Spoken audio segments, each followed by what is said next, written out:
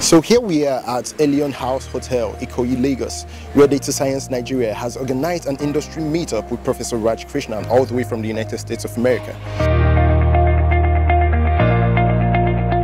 Expect to be exposed to international best practices in the area of artificial intelligence, especially with regards to how we can, develop solutions to meet our needs, to solve everyday problems.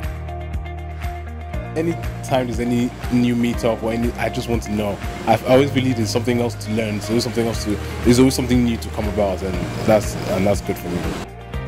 So basically, I just want to learn and basically know what data, or how I can use data that is available to me. How data science can actually be demystified within our space and localized to solve problems here. So I'll be doing a short introduction of Professor Raj. Is a technology evangelist with Microsoft with vast experience in developing solutions in partnership with companies. So he's somebody who works as an embedded consultant, sit within companies, understand their problem and translate it to solutions, which has given him ability and capacity to consult for various industries. And he's such a renowned expert in the area of natural language processing, which he has, we would gladly share with us this evening. He's also a professor with RIT in Chicago. I'm sure he's going to combine quite the rigors of the academics and also the industry field about what is applicable. So he's going to blend the two, and I'm sure you're going to have a great time. Please, can you So I've been asked to speak about natural language processing in particular. I do a lot of the data science work in my role, but Bio asked me that there is a lot of. I had a small session here remotely to talk about some of the data analytics, but Bio thought that maybe for this particular session, talk about what are the application scenarios for natural language processing and how can the Microsoft tools that can help people to build systems that allows you to take advantage of natural language processing capabilities. First of all, to see passion like this, the commitment to indigenously grow the talent. And when a man like this asks you, how can you say no? So I'm really thrilled to be here. As you can tell, there is a transformation taking place, and I'm dressing like Nigerian. And in another maybe 2-3 days, I might talk like a Nigerian. So today, I just want to cover a few things. Like, from a business perspective, why does it matter? So I'm going to narrow down, I do a lot of things, but I just want to narrow it down to natural language processing. Why should you care? And if you care, and I want to do a little bit of a balance, and hopefully my laptop will be active, to see what are the tools that are available, particularly from a Microsoft side guy. I'm loyal to the company. Well, my expectation is, I believe there is a good composition of people from business and technology. So if I can at least create some awareness and interest in what can be done, what does natural language processing mean? Why should you worry about it? How can you apply it in your business? And also, instead of just saying what all can be done, the developers, if they know what is out there, for them to take advantage of the technology, to implement those solutions, that would be my goal. In an hour we cannot change the world, but at least we can make people aware of what is the application and what tools we have. So, natural language processing, it is trying to see what human can do using machines. And when human can do, I'm not talking about the mundane task of doing things. Do you realize that as much as we may not think too much about ourselves, there are things, look at our eye, what it can see and what it can process. When I say context of the speech, let's take an example. If I say Paris is hot, you can interpret it any way depending upon what was said before, where I am. For some people it may be Paris Hilton is hot. Or for some people the temperature in Paris is hot. Or for some people Paris is a really growing city. It's a hot thing, things are happening. Human knows because of the context. Computer cannot interpret that. The biggest challenge in this natural language processing is giving context to what is being said. So you might ask, then why do we have to have a machine? Why can't human do it? The problem with human is that, again, some people that data is a valuable asset, it's a raw material, in this industrial age. We are entering the 4th industrial age. So we need to start understanding the kind of things we can do with data. And data science is at the forefront. Data Science Nigeria is at the forefront of making sure that people are aware of the opportunities data code. So with this turnout, I mean, it's impressive that more and more people are embracing this opportunity. And we just hope with time, the people that attend such increases, and then that means its impact in the society will be felt. It takes us a long time going through email and just finding out what it is and interpreting it. Can I do it? Yeah, it's a boring and mundane task. I want the machine to do it. I want, like, you know, we had in Microsoft one example where we have, you know, everybody, when we have a question, we go to our technical community and ask, hey, do you know that when there is an Azure Data Factory, that can I have a process kicked off without being on a scheduled cron job? And then somebody wrote a nice bot, but it finds it, and then it looks into the inventory if people have answered the question, and because a lot of times people repeat the same question because they haven't read the other question. So there was one guy who was a community leader. This guy doesn't sleep. He's answering everybody the same thing, and he remembers, oh, there was one, and he goes and searches all. So somebody wrote a bot, and that goes and searches all the active, looking for the word recognition pattern. Oh, this is the most potentially, hey, this has been already answered. Now, to me, it's not eliminating human, it is being very effective using natural language processing. Right? Those are the kind of applications that we want to use natural language. So artificial intelligence is that, you know, I like what one of our company vice president of data analytics said. What is the alternative? Natural stupidity? So we need artificial intelligence. So in particular, within the artificial intelligence, we talked about perception, we talked about sensing, we talked about face, and all those things. But in a particular area, which Vayu asked me to address, is that language processing. Even in the language processing, we have a couple of things, you know, where speech, processing the speech, understanding the human speech, and translating it, and doing that. If you notice, if you ever get a chance, we have a Microsoft Office 2016. This is not a plugin, but if you have Office 2016, they have added one thing called translator. And they were demonstrating that, and I was blown away by it. As you speak about a slide, it takes the speech and in live translates it into language that you pick. Chinese, Spanish. You may think it's easy, but language translation is one of the hardest things because each language has a different way of expressing, getting the context. It's not about taking each word and translating. Looking at the sequence of words, you know, the dependency of previous words. There are many, many things.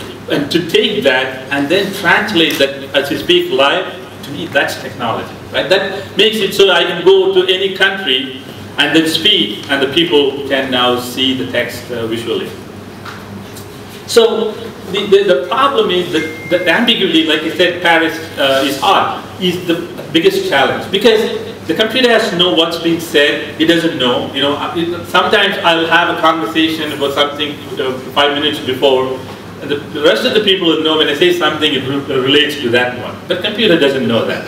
So it has to figure things out and create context. You know, it has to extract some entities. When I say I like to be in Nigeria, it has to know Nigeria is a country. It has to know like it's an emotion, and it has to relate all that. It's a pretty daunting task, and so far it has always been rule-based. Okay, if you did that, you do this. And then what it means rule-based is you have to create tons and tons of rules, which is not humanly possible. The other one was from annotated data. So some people would have taken something and said, this is what it means, which means hundreds of graduate students and other people doing all this annotation and then leveraging that. If you look at Google's Ngram viewer, one of the things that as soon as you type some words, Google goes through all the libraries and the books and looks at the context and says, okay, what it is that it means, because it tries to relate those two words based on how it was said in the multiple things. That's what the machine can do because it doesn't have the